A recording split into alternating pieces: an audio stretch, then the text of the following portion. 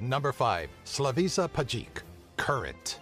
Born in Serbia's Požarevac County in 1957, Slavisa Pajkic is one of a very few amount of people able to withstand deadly amounts of electricity as it is surged throughout their bodies. Slavisa had first discovered his unusual ability at the age of 17 and has forged a remarkable relation with electricity since.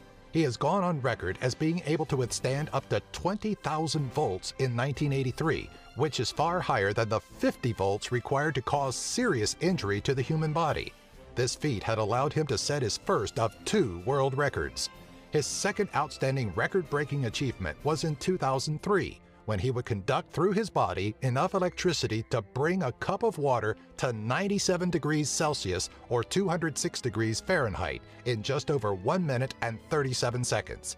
As if to go on and develop his powers even more, he's also able to store electricity within himself and release it at will. Scientists ran numerous studies and tests and are currently unable to figure out how exactly Slavisa is capable of doing such shocking things.